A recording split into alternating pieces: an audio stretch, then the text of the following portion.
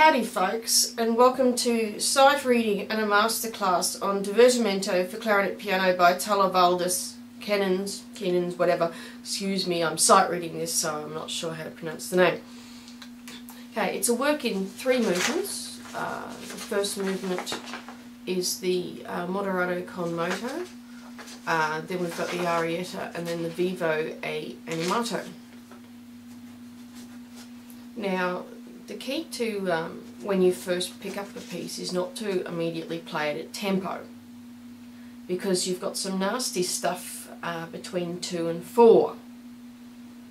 So I would actually take it back to about 60. I mean, it's only 92 anyway, or maybe 72. So espressivo and ben legato. So let's have a go at sight reading this. I'll point out any bits that are hard, that may need extra work. So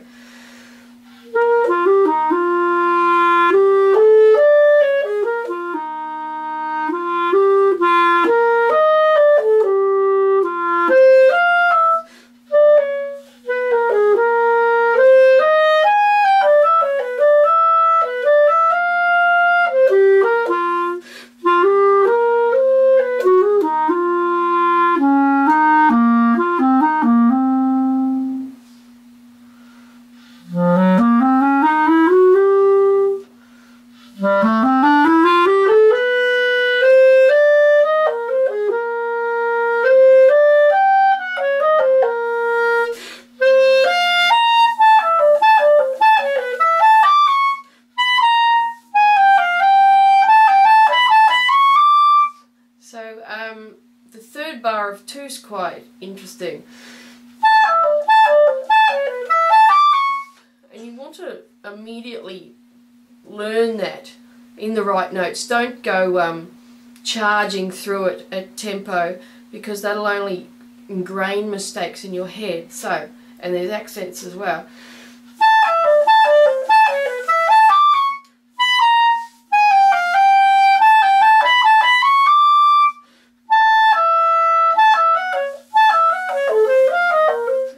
That's another one.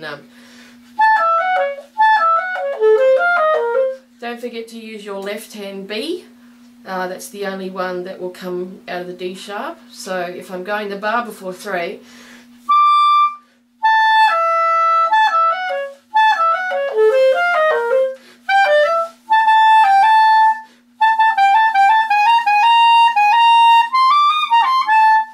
okay, so we have a poco stringendo through there as well. So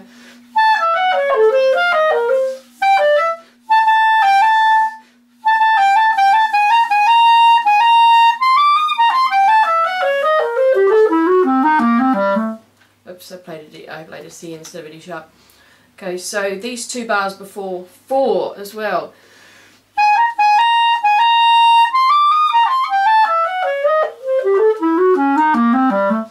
And you want to learn this bar correctly, bar before 4.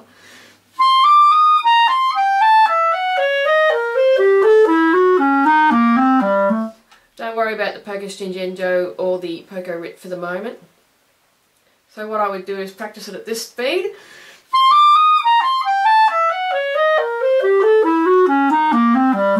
And then gradually get it faster.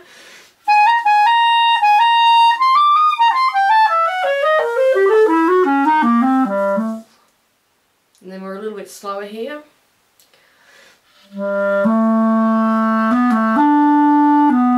Oops, here it is a C sharp.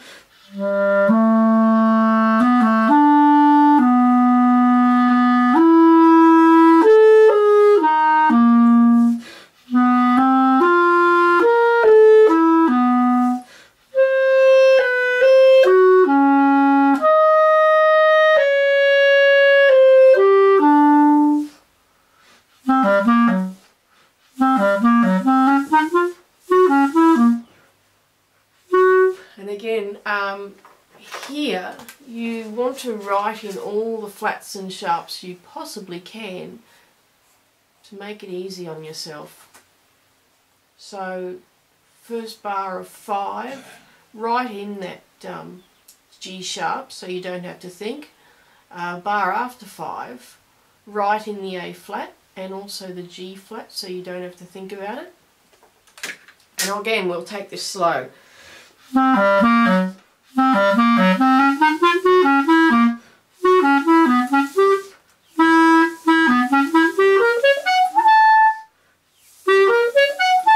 It's quite unusual. This is quite a hard bar, so even slower.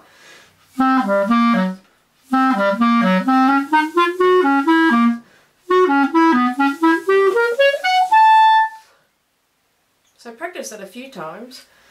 And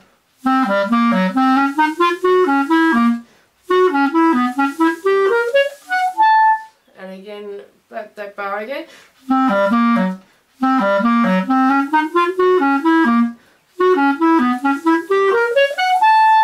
And I practice just that bar in isolation. So that eventually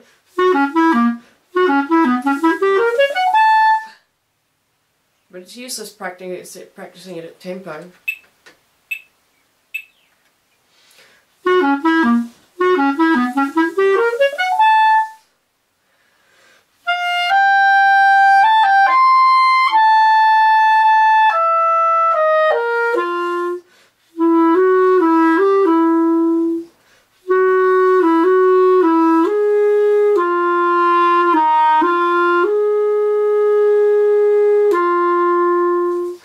It's also time to think about covered fingerings. If you haven't seen my covered fingerings video about how to get the best from your throat notes, the A you can cover. You can see my fingers.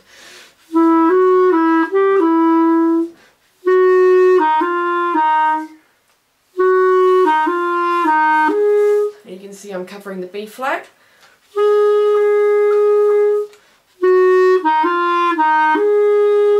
You can see I'm covering the G.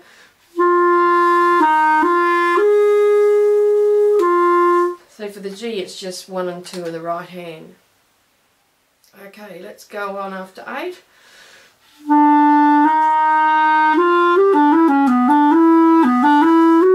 Okay, what have we got here? G natural, right in the G natural. Because you've got so many sharps elsewhere.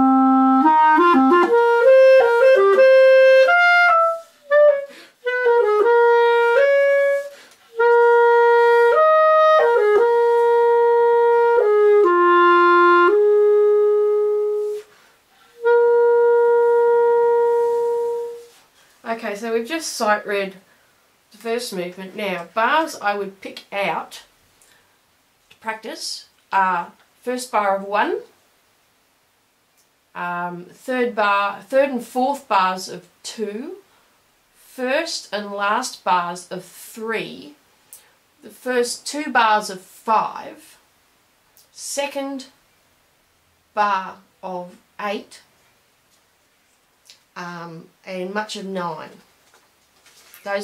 So immediately point out the bars that are hard, and that way you can practice those bars in isolation. Okay, so I've got the arietta. Let me just make sure I'm not too fast.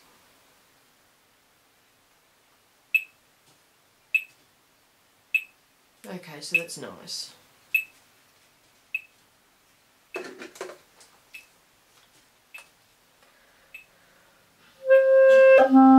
Let me get that really smooth.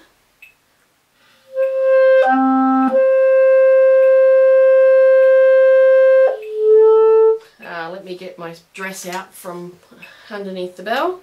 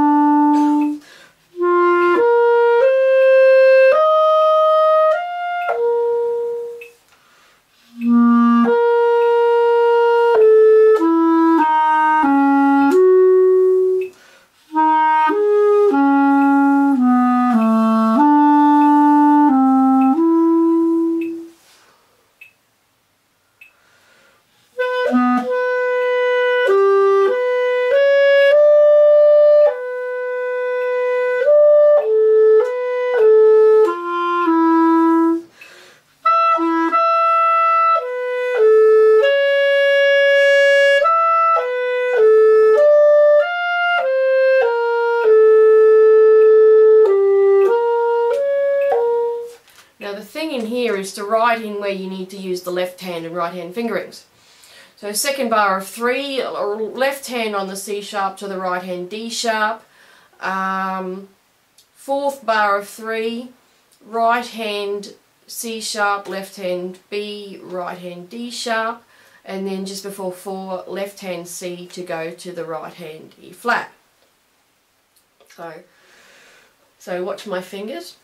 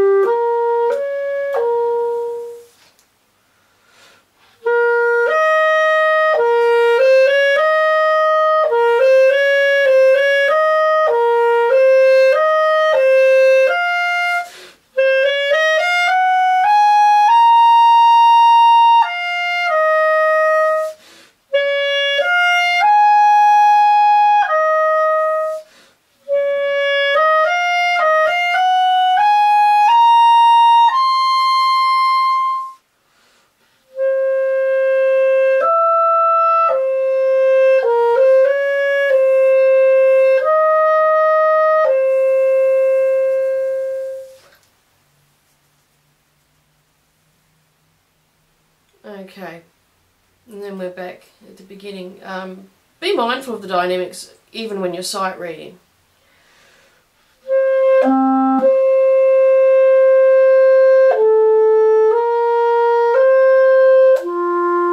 Covered fingerings.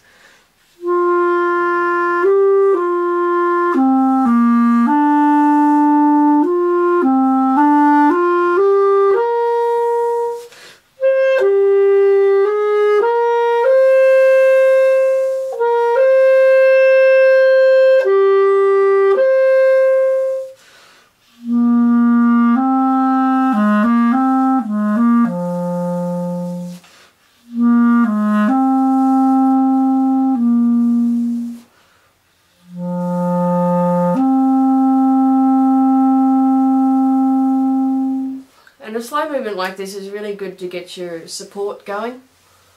Make sure there's plenty of air there. Okay. So we've got what looks to be a quite difficult final movement. It's quite fast. But I can immediately pick out bars that are going to be interesting. Bar before 3, mark that out.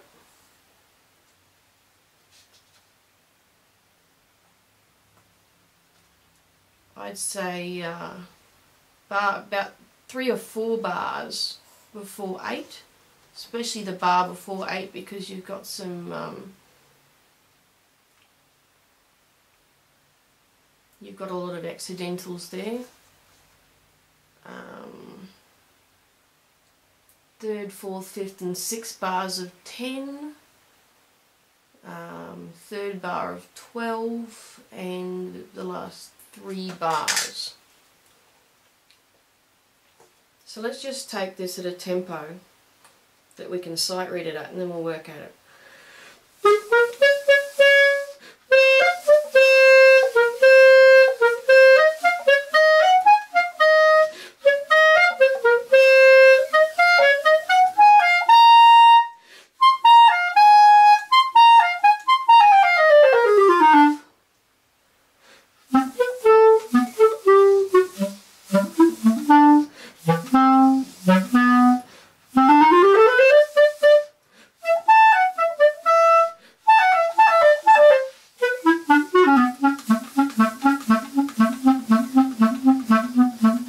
I think I did 3 there instead of 2.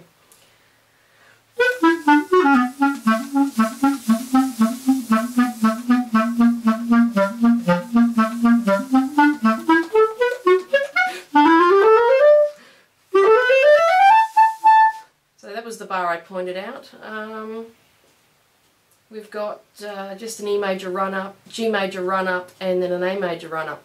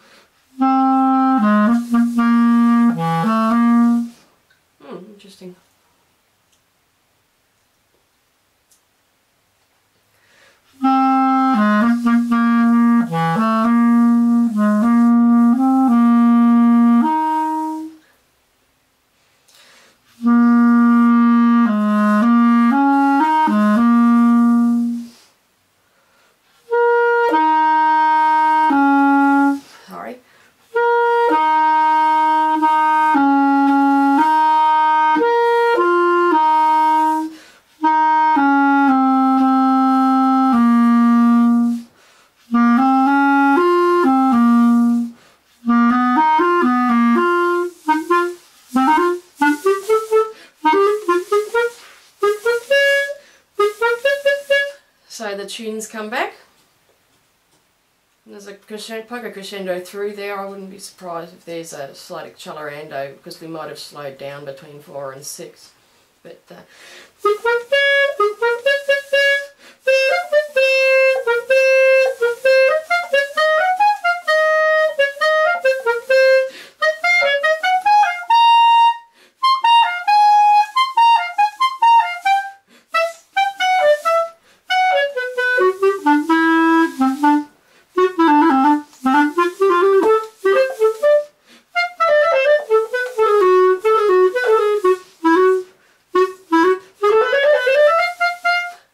so that's not as hard as we think it is, because you've got a E major and then a G major run up.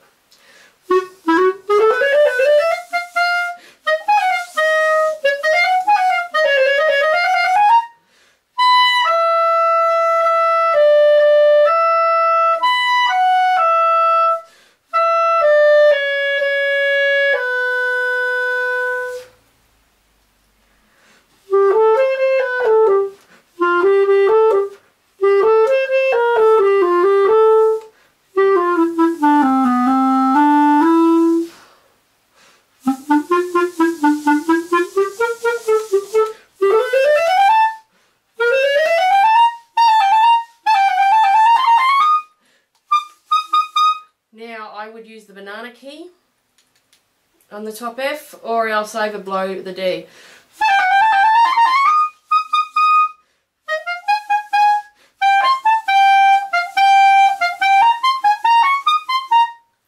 And then we're quite a deal faster here.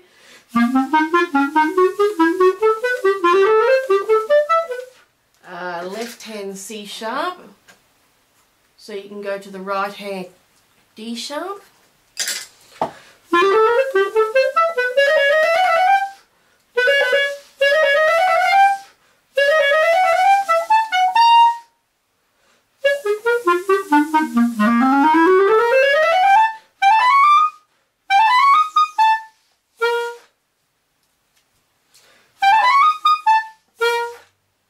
Okay, so we've now sight read through it all.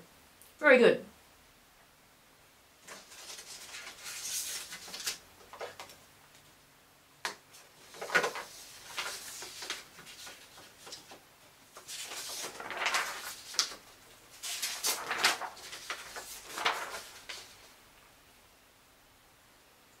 Okay, so let's work on the bits that are going to give trouble, and I'll play through it again, and let's see if we can't get some music this time in it. So I'm going to take it back to about 80.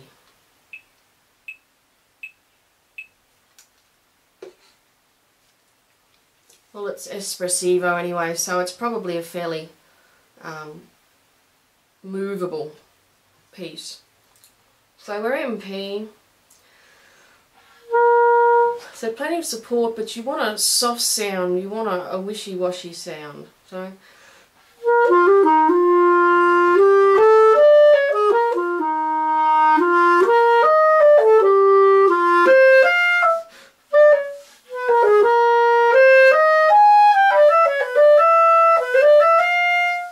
that's a bar you can look at.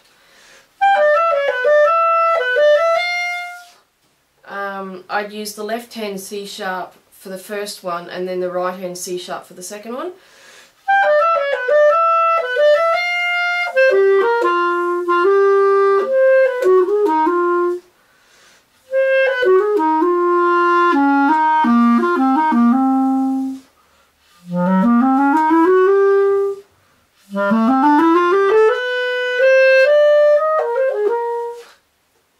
I would come back, because you've got two crescendos and you're probably up to about a mezzo forte. Come down again for the mezzo piano at 2. So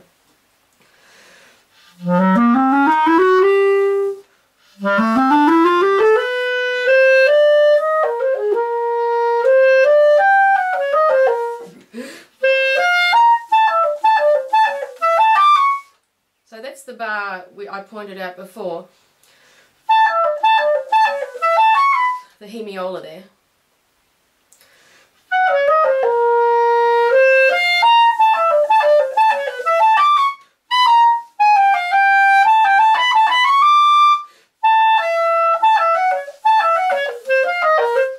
unmarcato here, so it's quite well marked.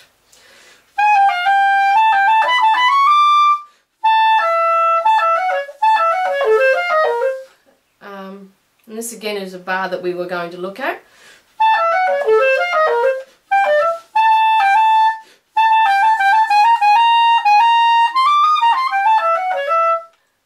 And here's another section we wanted to look at as well. You've got 3 sharps in the first beat, and then they cancel out in the second beat, and another 3 sharps in the third beat. And they keep missing the D sharp. So I'll make a note of that. Now, so you are poco stringendo through here, but I wouldn't worry about that for the moment. Now at the meno mosso we're slightly slower here, and I would go for a really, really warm sound, because you're in the shallow, which is naturally warmer anyway. So, sorry.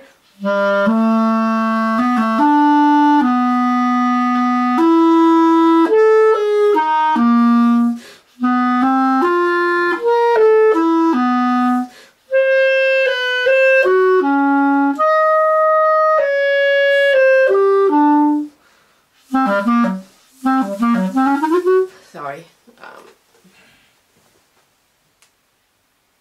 Now here's another bar. And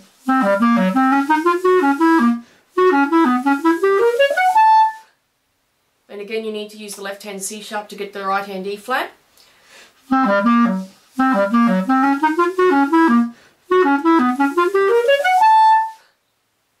And then open up here because we're in the upper register and a mezzo forte.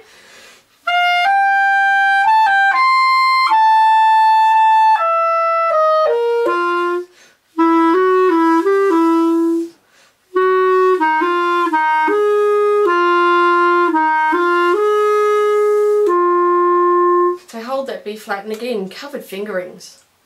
So watch my fingers carefully, and then at 8.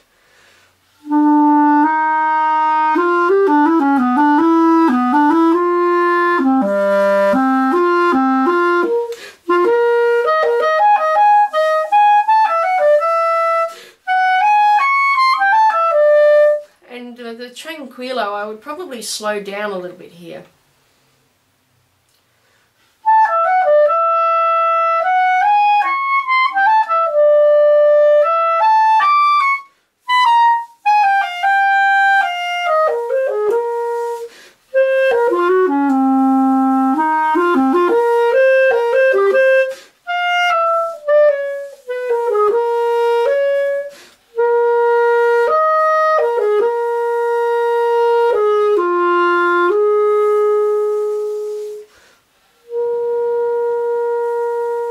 Once you're tuning on that C, it's probably going to be sharp.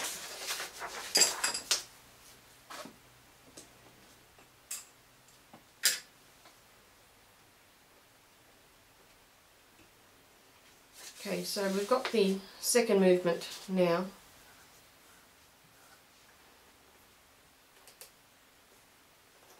So with these octave leaps, make sure they're as smooth as you can get them.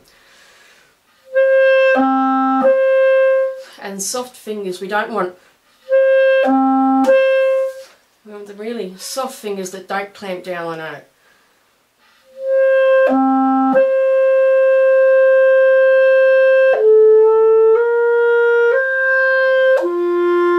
covered fingerings.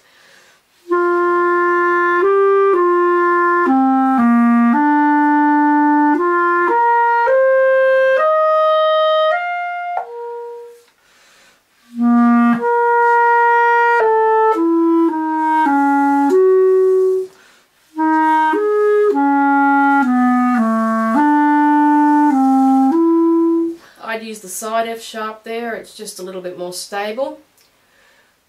And then we're elaborating on the theme slightly at 3.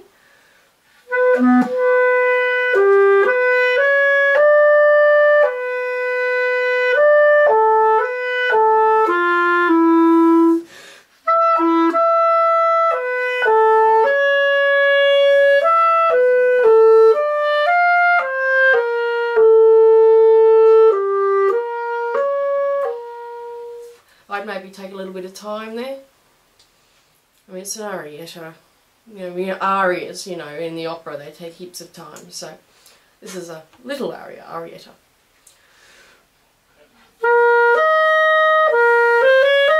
So marked here.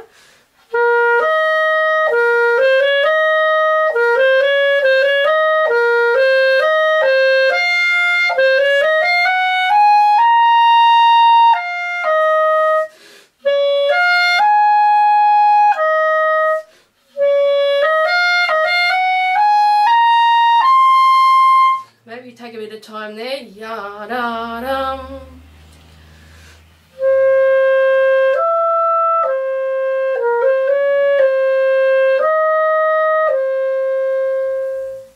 And then you're back to the same tune as at the beginning.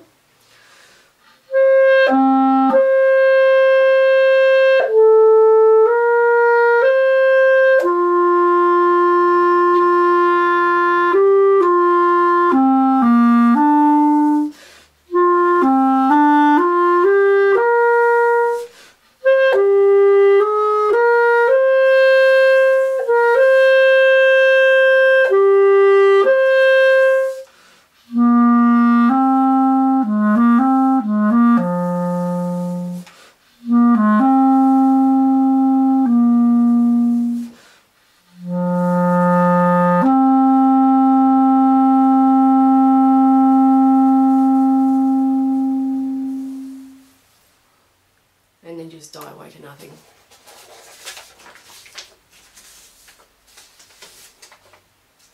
Now, got the last movement. I'll see if I can get it a bit further up to tempo than is marked. 138, I think that's quite fast.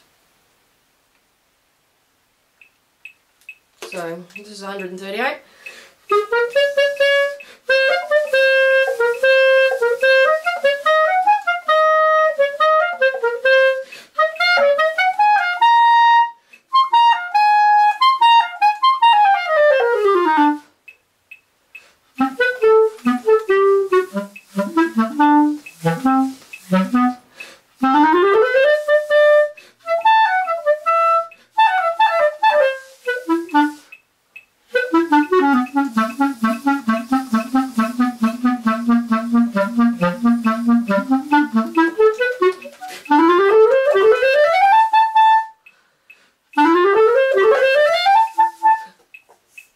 So again, take that bar back.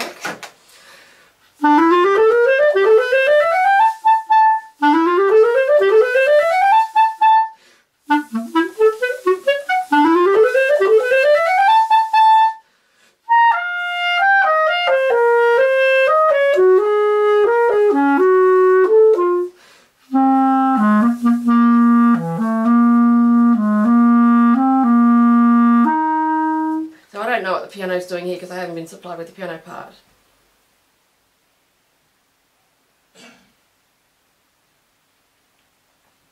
But espressivo, I'd take it a little bit slower through 4 to 6.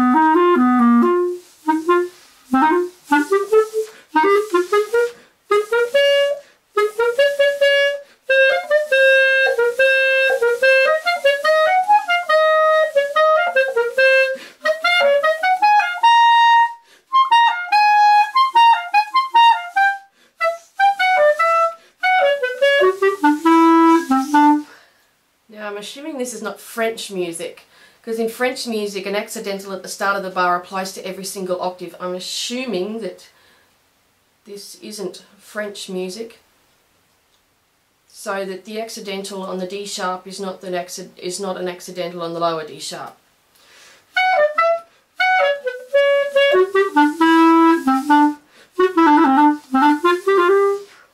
And this is why we don't take it at speed. So let's take out this bar.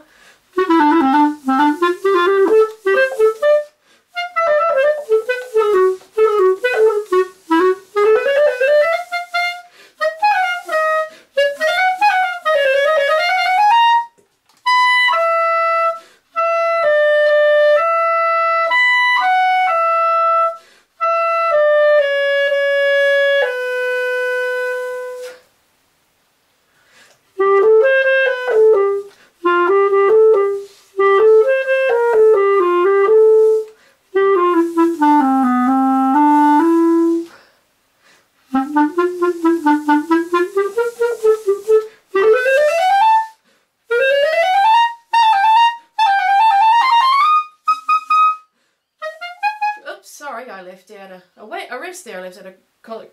So.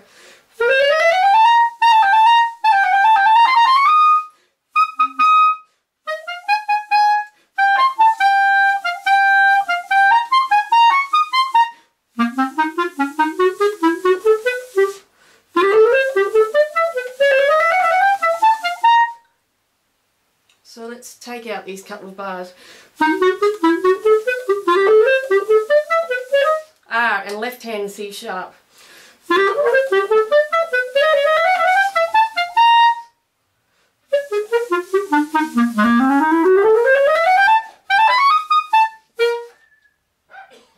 Okay. So let's take out these bars. Let's do the first 3 bars of 12 slower.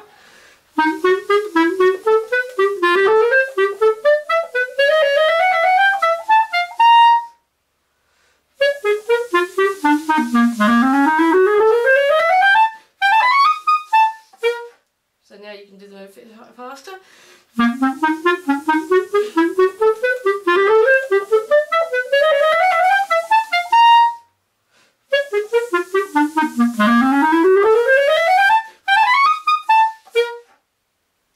So that gives you an idea anyway.